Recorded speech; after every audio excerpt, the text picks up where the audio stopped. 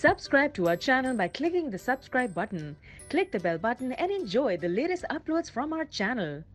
इंतहाई बेशरम हरकत देखने को मिली। पाकिस्तान की मशहूर व मारूफ अदाकारा मरियम नफीस ने एक पोस्ट शेयर की जो कि व्हाट्सएप चैट थी, जिसमें एक मर्द की जानिब से मरियम नफीस को कहा गया कि मैं दानिश मलिक बात कर रहा हूं और मैं लाहौर से हूं। जिस पर मरियम नफीस ने कहा कि क्या मैं आपको जानती हूं, जिस पर मौसूफ ने कहा कि मैं आपको सिर्फ इतना जानता हूं कि आप अदाकारा हो, इसके अलावा नहीं। फिर बात को जारी रखते हुए कहा कि मैं आपके साथ चंद घंटे गुजारना चाहता हूं। अगर आप मुझे अपने मैनेजर का नंबर बता दें तो मैं उससे आपकी बात कर लूंगा। कीमत, जगह और मुल्क का इंतखाब कर लेंगे, यानी जहां भी मरियम नफीस उसको मिलना चाहती है, और मैं आपको 2.5 या 3 लाख रुपए देने को तैयार हूँ।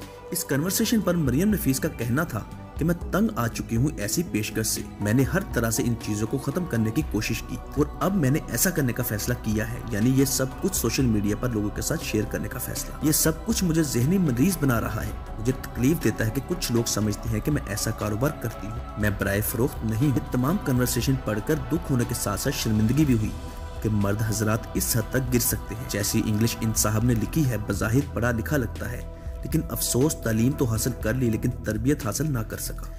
ऐसी ज़हनियत का खात्मा होना चाहिए। शोबे से ताल्लुक रखने वाली खवातीन से हम इख्तलाफ कर सकते हैं। अगर हम उनको अच्छा नहीं समझते तो बेहतर है कि हम उनके ड्रामे या फिल्में ना देखें, लेकिन लड़की शोबिज में है तो जिस्म का धंधा करती होगी। इंतहाई गलीज और गंदी सोच है। हमारी नेक तमन्नाएं मरियम नफीस के साथ हैं।